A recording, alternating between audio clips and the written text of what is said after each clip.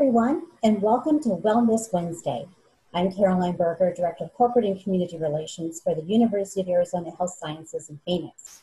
And I'd like to introduce our amazing team, led by Allison O2, our Executive Director, and Anne Marie Medina, who is our Director in Tucson. And we're so happy that you are joining us today, and we invite you to stay engaged and reach out to us with any questions, comments, or feedback, or suggestions that you may have. We're here for you. Also today, our broadcast is going to be taped, so we also like to invite you to ask questions via the chat function, which you'll find at the bottom of your screen.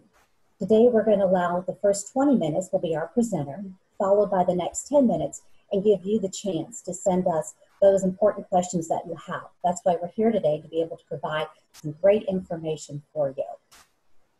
Also, you will be receiving at the end of today a post-session email, and we'll send you a link to all the resources that you see today. It will also include a link to a short 2-minute event evaluation. So thank you in advance for filling this out and sending it back to us. Again, we invite you to share your feedback and ideas for future events for you. We are going to be recording the session, like I said, so you'll be receiving a link to that in the email as well. So be sure to send it to family and friends, and also we invite you to post it on your social media platforms as well, so that you can share this good health news with everyone out there.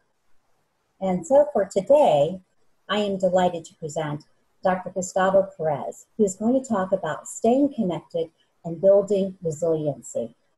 Dr. Perez, the assistant professor, lead psychologist at the Early Psychosis Intervention Center. He is a certified trauma specialist working with people experiencing serious mental illness. His work is grounded in a biopsychosocial approach to mental health. He leads the CBD Mindfulness series at the Banner University Whole Health Clinic. He is also a community educator for the Department of Psychiatry, promoting awareness of early mental health intervention for youth and families. Prior to joining the department, Dr. Perez was a senior psychologist at the Pima County Juvenile Detention Center, where he was recognized with the 2016 Employee of the Year Award. So it is my honor to present, and please welcome Dr. Perez.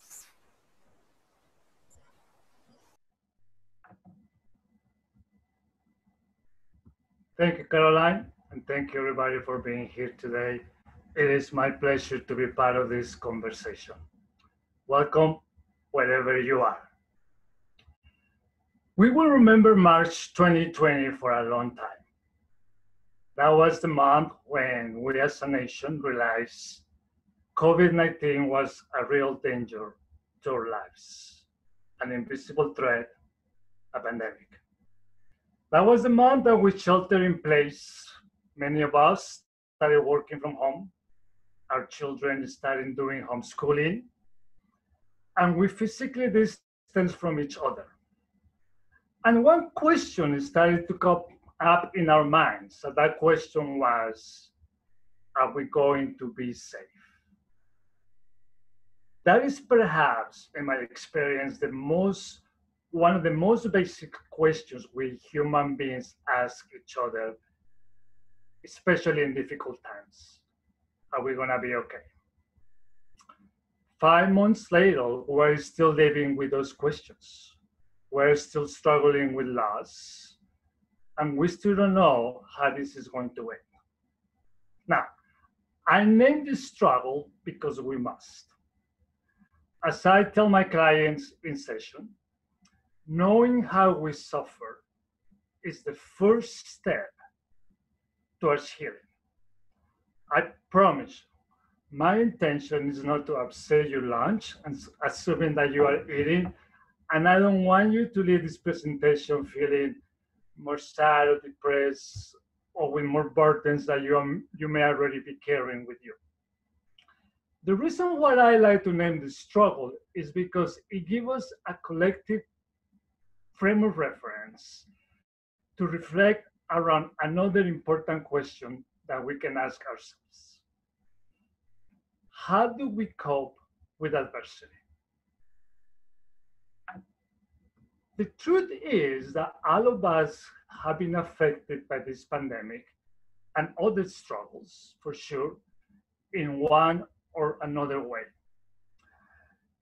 One thing I like to say to people that I talk to these days, and one thing I would like to say today is if during COVID-19 you find yourself more tired, more irritable, more depressed, more anxious, nothing is wrong with you. You are having a totally expected reaction to a very difficult set of circumstances. We know life can be difficult. We knew it before the pandemic. We know it during the pandemic. This has been a time of loss, of uncertainty. The suffering is real. But we also know that as humans, we have the ability to recover from loss and adversity, to adapt, to move forward, and even experience growth. This amazing ability to recover from loss is known in the literature as resiliency. And just to give you some examples from the social sciences, Anne Maston is a child psychologist who has spent 45 years studying children who go through very difficult events like war or natural disasters. And her conclusion, study after study, is that resiliency in children is common, especially if they have a close relationship with a caring and competent adult.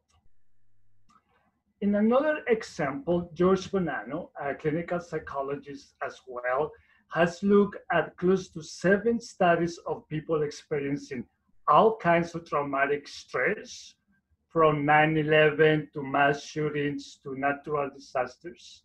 And he also concluded that 2/3 of these people were able to function very well within a short period of time.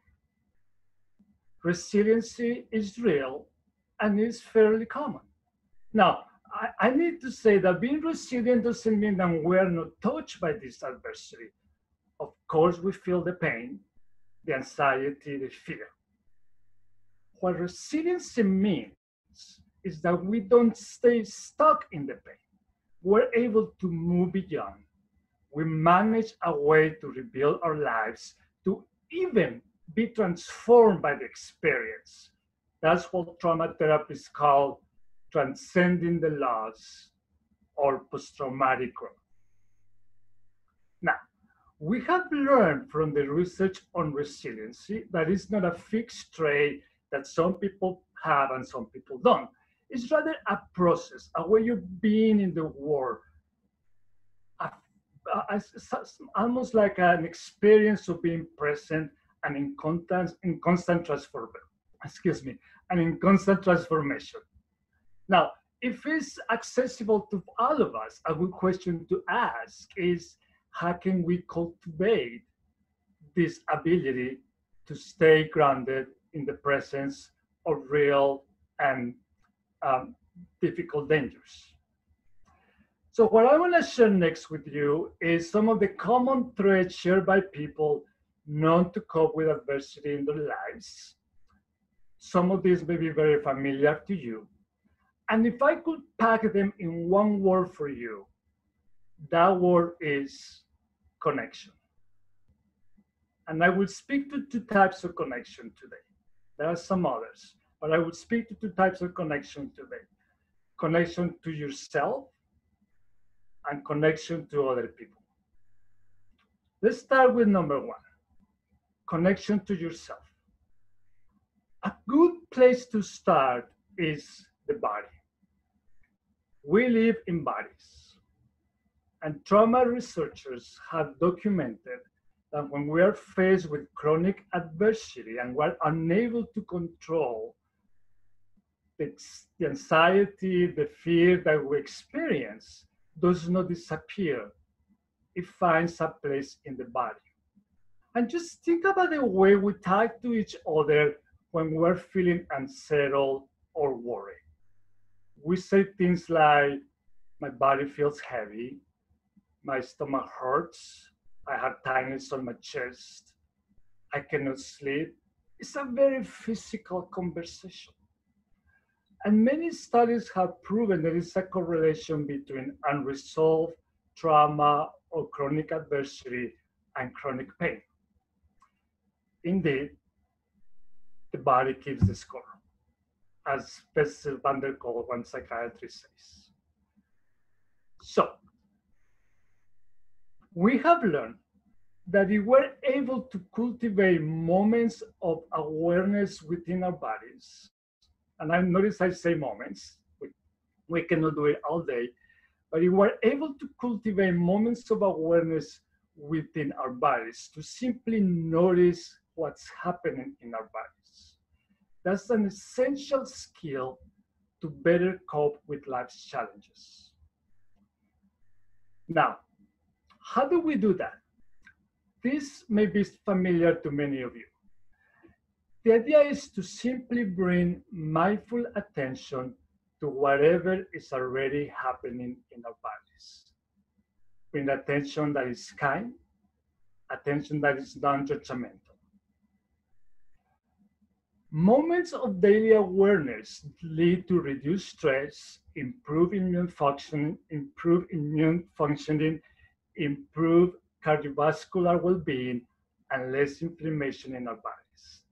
And basically what we are doing, we're practicing how to stay calm in the presence of a danger. Now, we live lives of distraction in the United States. It will not be a surprise to you that on average, adults spend about 4 hours in our phones, perhaps even more. We don't have a culture where we have learned to slow down and check with ourselves. It is true that in the pandemic, some aspects of our lives have slowed down. For example, we may not be driving to work anymore. But at the same time, other parts have become more complicated, just as the millions of parents who are homeschooling their children right now. It can be hard to find a place to check in with ourselves and a time. So we must be very intentional. The good news is that a practice as short as 3 to 5 minutes per day, if done consistently, can have a real impact in our ability to stay calm in the presence of danger. There are many ways how psychologists and psychiatrists and meditation masters describe this practice of checking with ourselves. I summarize it in 3 words that I'm going to share with you: notice, name, nurture. Let's start with word number 1, notice. It's to simply recognize what our bodies are going through, our physical self, the way our muscles feel. What do we carry in our bodies? Discomfort, pain, some easiness? We do this noticing by bringing curiosity, the same curiosity that young children bring when they find a bug in their garden and they're trying to explore in a playful and inquisitive way. That's the kind of noticing that we want to bring to our physical sensations. We don't want to bring judgment. We don't want to bring shame. As you notice what's happening, and let me do one thing. I'm going to ask you, I haven't done this before in this format, but I'm going to try it today. So thank you for your patience with me. I'm going to ask you for 10 seconds, wherever you are, just take a deep breath and just notice what's happening in your body right now.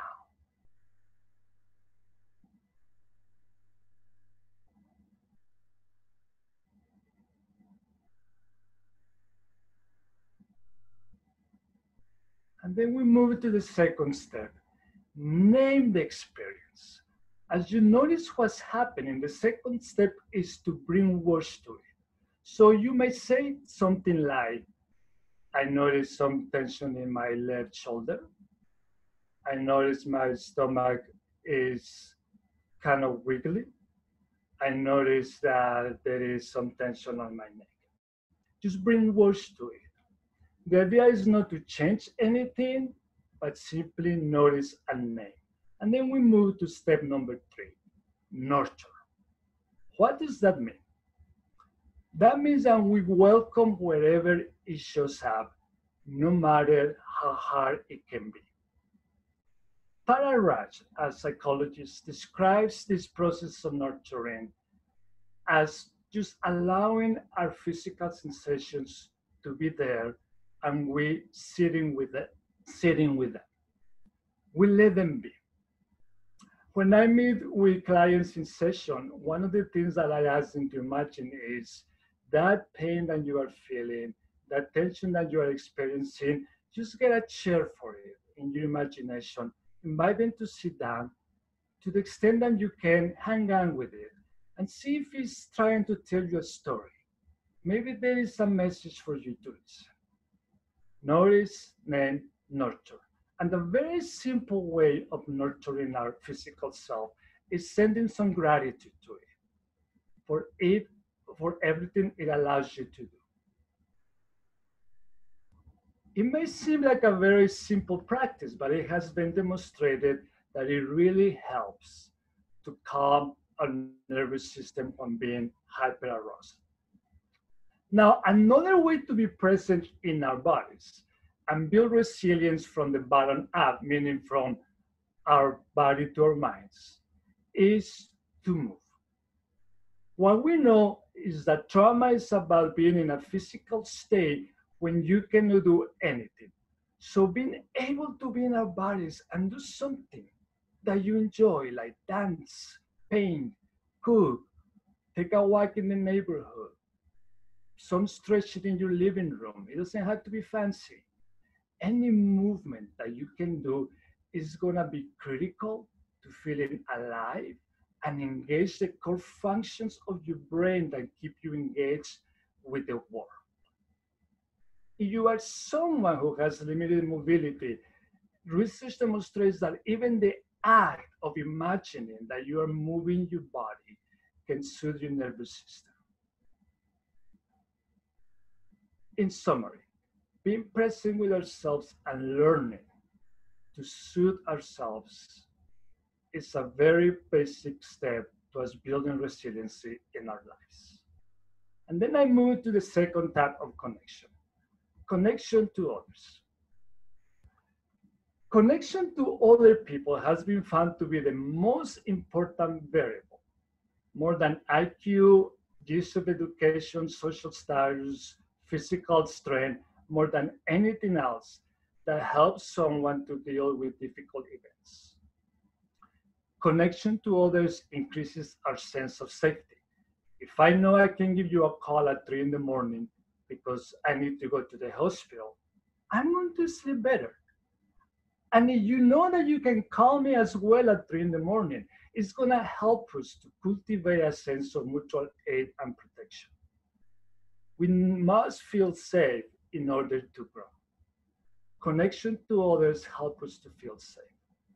It also increases our sense of purpose. Sharing something with the other person that is meaningful to both you and the other person is going to increase your sense of kinship or belonging, and it's going to bring structure in your lives. Sharing something with others is also going to increase a common cause where you can bring your energy. Many things may not be working out. Many things may be falling apart, but you have this common intention where you are able to find meaning and purpose that brings you together. And of course, being in connection to others increases our positive emotions. Our nervous system relaxes in the presence of the person you trust. It's just a given. Now, if you are living alone, connecting to others in the time of social distancing is particularly challenging. And also, just because you are living with somebody doesn't mean that you feel connected to them. So how can we increase this sense of connection to others? One way to do it is to cultivate close relationships.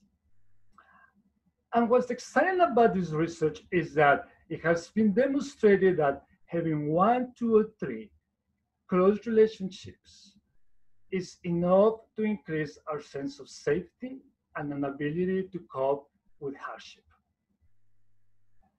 At the same time, being able to have daily encounters with people in our work, as simple as saying hi to the person who delivers the mail, or being very kind to the person who helps you with groceries at the grocery store, has a real impact in the way you will be able to cope with adversity. You will be more at ease with yourself, and you will have a greater sense of hope for the future. And lastly, research has shown that dedication to a worthy cause, I believe, something greater than yourself, has very powerful resiliency enhancing effects.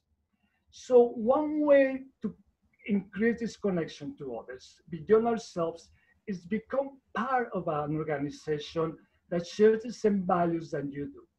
It can be anything: saving the environment, helping homeless youth, promoting local music, whatever it is. Being part of that community is known to increase a level of kinship that benefits your overall well-being. There are other types of connection to nature, spiritual connection that I won't be able to address today, but I will be sharing a list of resources that will be in your email that has a number of authors and researchers that I will invite you to explore if you are interested in this topic, and you will find plenty of materials. I will finish by saying an African proverb that has helped me a lot in these times. And it says, if you want to go fast, go alone. If you want to go far, go together. And as we continue to face multiple challenges, we're going to have to go very far. And we must do it, stay connected to ourselves and connected to each other. Oh, that's wonderful. Thank you so much, Dr. Perez. Such wonderful words, information, and advice. So please, we welcome your questions right now. Please send us your question via the chat function. We have a couple here that we'll take now. Comment, one of the best books I've ever read is The Body Keeps the Score, was eye-opening. Are you familiar with that one, Dr. Perez? Absolutely. That book has been a sort of a revolution type of book. It's written by Bessem Barder-Cole. His main thesis in the book is that for the longest time, psychologists and psychiatrists, I speak for psychologists since I'm one of them, we spend a lot of time talking about the trauma and talking about the problem, but we did not pay attention to how the body carries the trauma. And as long as the body stays as long as the trauma stays in the body, we can talk forever, but it's not gonna get resolved. So he has a series of recommendations in that book of things that people can do that go from things that I mentioned today: dancing, singing in a choir, and it is an excellent read, and I would highly recommend it to everybody. Yes. So the name of that book, for those of you who are asking, is The Body Keeps the Score.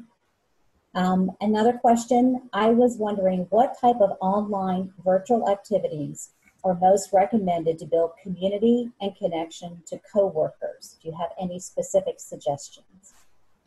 Yeah, it all depends on what's the type of organization where you work and the interests that people like to do. I think that the place where I will start is have a conversation to talk about what I mentioned today.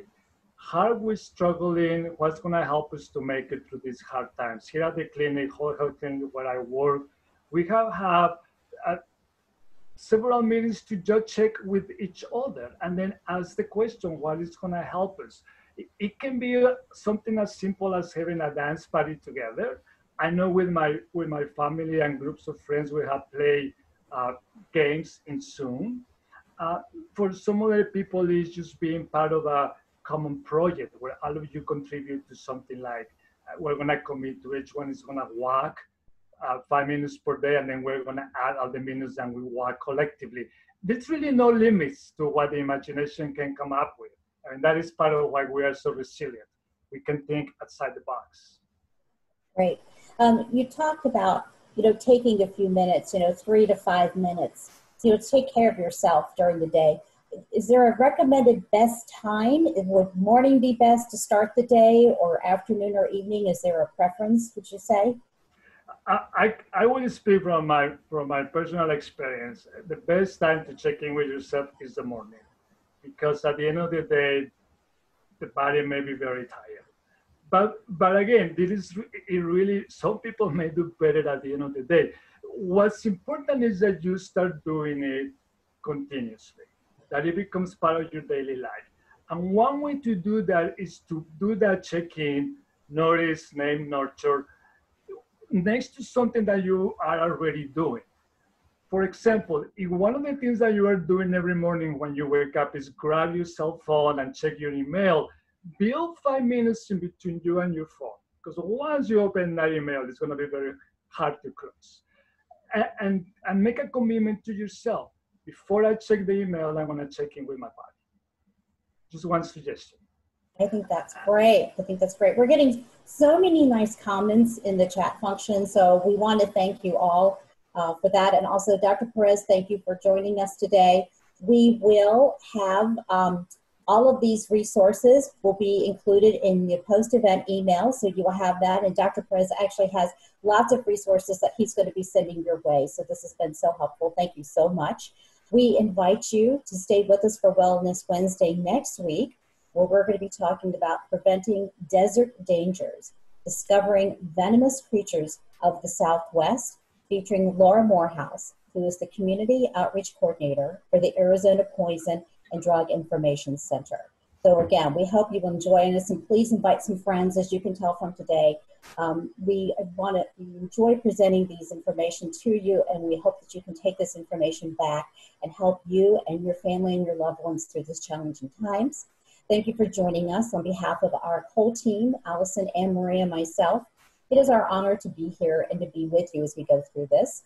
And we remind you, stay safe, bear down, and mask up, and have a good rest of the week. Take care.